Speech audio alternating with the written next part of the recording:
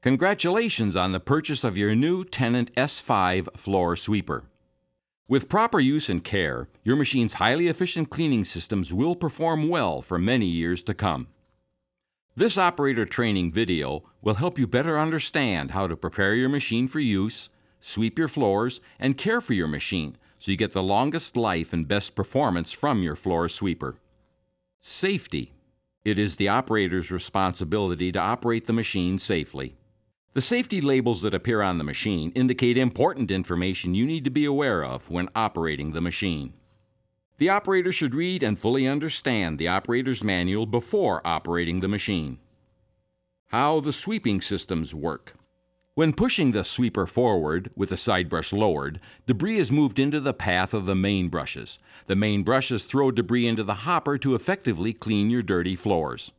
Your machine is equipped with a vacuum fan and filter system. As the machine is sweeping, the vacuum fan draws dust-laden air through the dust filter and clean air is exhausted from the machine. Controls and instrumentation. Your machine is equipped with a battery that powers the brushes and vacuum fan. The power button turns the machine power on and off. Press the button once to turn on the power and again to turn it off. There are 3 buttons that allow the operator to choose the correct brush and vacuum fan settings for your conditions. From left to right, the first button turns on the main brushes, the side brush, and the vacuum fan. The second button turns on only the main brushes and the side brush. The third button turns on only the main brushes and the vacuum fan. To the right of these buttons is the hour meter and battery charge display. The battery charge indicator reflects the amount of charge remaining in the battery. As the battery discharges, the battery indicator bars will turn off from right to left. A lever on the front of the control panel allows you to lower and raise the side brush. Move the lever down and to the right to lower the side brush, and move the lever to the left and up to raise the side brush. When the machine is pushed forward, the brushes remove debris from the floor and throw it into the hopper. Before operating the machine. Prior to operating the machine, there are checks that need to be completed to make sure your machine is ready to clean. Move the dust filter cleaning handle back and forth a few times to clean the filter. Next, lift the hopper locking lever and then remove and empty the hopper. The lever on the left side of the control handle allows you to adjust the handle to a comfortable operating position. It also allows you to place it upright when you need to work on the underside of the machine. To release the handle lock, pull outward on the lever. Position the handle nearly straight up. To lock the handle in that position, push inward on the lever. Pull on the handle to tip the machine backward and check the brushes and skirts for wear and damage. Remove any wire, string, or twine that may have become wrapped around the brushes. Lower the machine onto its wheels.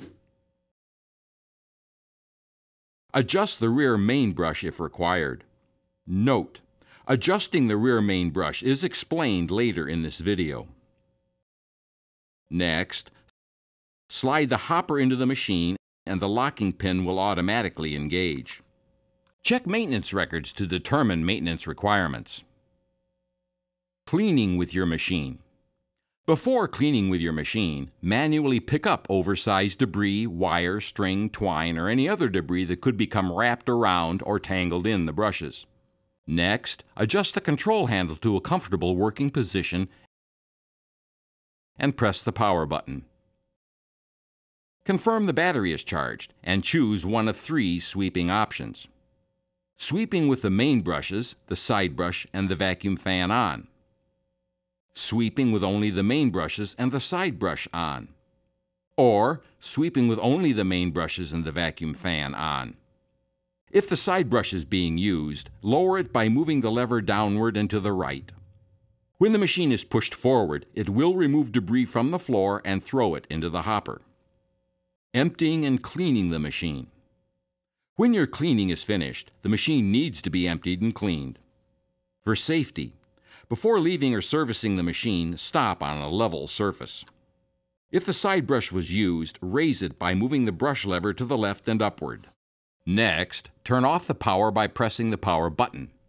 To clean the filter, move the filter cleaning lever back and forth a few times. Then, remove and empty the hopper by lifting the hopper locking pin and sliding the hopper backwards from the machine. Empty the hopper into a suitable container. Note: the sweeper should never be parked with a full hopper. While the hopper is out of the machine, you can inspect the dust filter.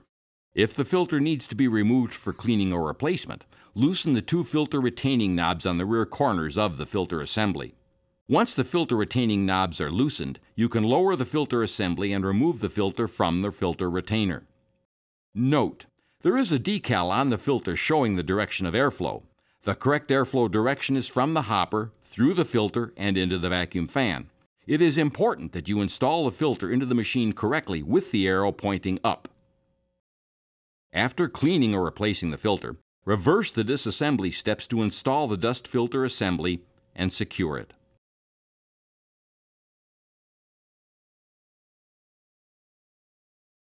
Then reinstall the hopper. Adjusting the rear main brush. The front main brush doesn't normally touch the floor, so unless it is damaged, it will not need to be replaced as often as the rear main brush. To adjust the rear main brush, first press the power switch to turn off the machine. The adjustment system for the rear main brush is under the battery compartment cover. The cover is held closed by a bolt under the machine behind the front caster wheel. After the bolt is removed, open the cover and rest it on the handle assembly. The rear main brush adjustment mechanism is on the right-hand side of the battery compartment. To adjust it, loosen the lower thumb nut and turn the upper thumb nut either clockwise to lower the rear main brush or counterclockwise to raise the brush. The front brush is stationary with a setting even with the floor.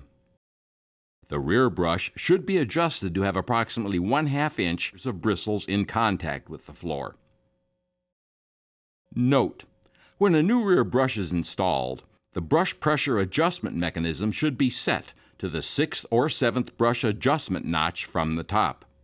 Once adjusted, lower the thumb nut and tighten it to lock the adjustment mechanism in place. Then lower the cover and reinstall the cover retaining bolt. Replacing the main brushes. To remove and replace a main brush, first press the power switch to turn off the machine, if it is powered on. The main brushes consist of 2 split shells with brush bristles. 6 screws join the split shells together. To dismantle a main brush, first remove the hopper. Use the handle to tip the machine on its back. Rotate a brush until 3 of the threaded screws on the brush become visible, and loosen or remove the screws.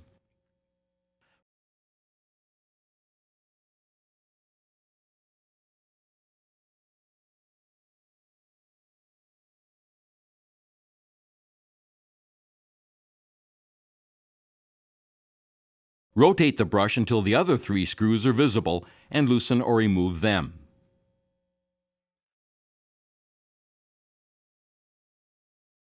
Remove the brush split shells from the shaft, and if required, clean the bearings and shaft. Install 2 new brush split shells, aligning the square recesses of the brush with the square shaft, and secure them with the 6 screws.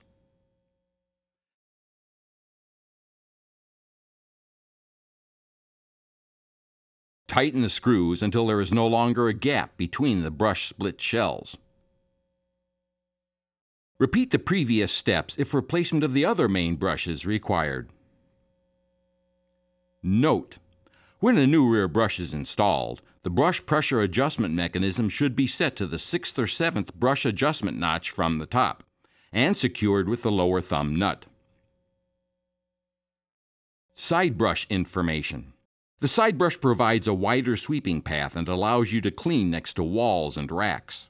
To change the side brush, first stop the machine, press the power switch to turn off the power to the machine and raise the side brush. To remove the side brush, first use the handle to tip the machine on its back.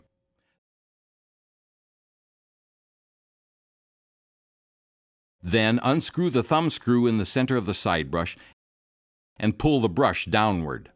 To install the side brush, rotate the brush to align it with the positioning pins on the brush drive hub. Install and secure the thumb screw removed earlier. Charging the battery. To prolong the life of the battery, recharge it only if the machine was used for a total of 30 minutes or more. Do not leave the battery discharged for lengthy periods. To charge the battery, first park the machine on a flat, dry surface. If the machine is powered on, press the power switch to turn it off. The next step is to plug the charger's AC power cord into a properly grounded receptacle.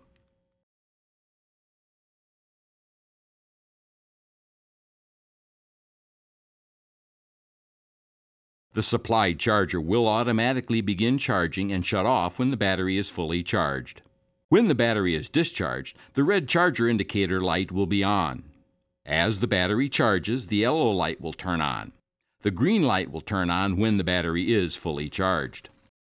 Performing the daily operational checks, making needed adjustments, and following the proper operating procedures for your Tennant floor sweeper will ensure that it will perform in top condition throughout its useful lifetime. You will find it cleans better, has fewer maintenance issues, and effectively enhances the environment.